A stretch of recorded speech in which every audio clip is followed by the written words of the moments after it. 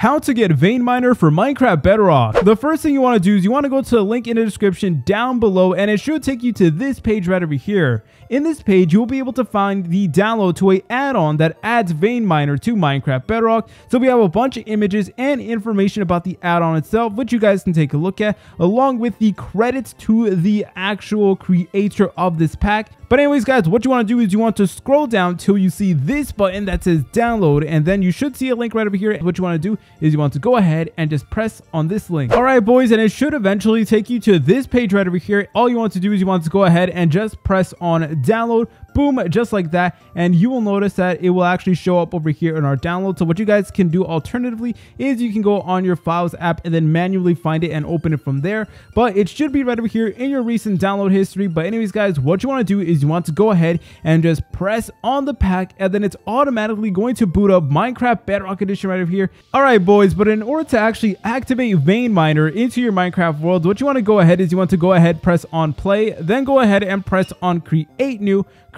new world over here, and you guys can select on survival or creative mode. It doesn't really matter. But guys, what you want to do is you want to scroll down till you see the tab that says experiments, and from here what you want to do is you want to turn on all of these different toggles, just like so. Should be pretty simple. And the next thing you want to do is you want to go on the tab right above it that says behavior packs. Just press on it, and from here what we need to do is we need to find the Veinminer add-on. Yep, it is right here, the Veinminer add-on. So once you located the add-on, it should look like this. What you want to do is you want to go ahead and press on this button over here that has like a chest and a plus button right over there. So go ahead and just press on it, and it should be right over here where it says active. And once you're done with that, you can leave everything the same as is. So you can go ahead and just go straight to creating your Minecraft world with Veinminer. So in order for this to work, all you got to do is you got to go ahead and go to any vein with a pickaxe, and then you want to crouch, and while you're crouching, go ahead and mine the block, and then it is going to mine all of it just like so. And as you can tell,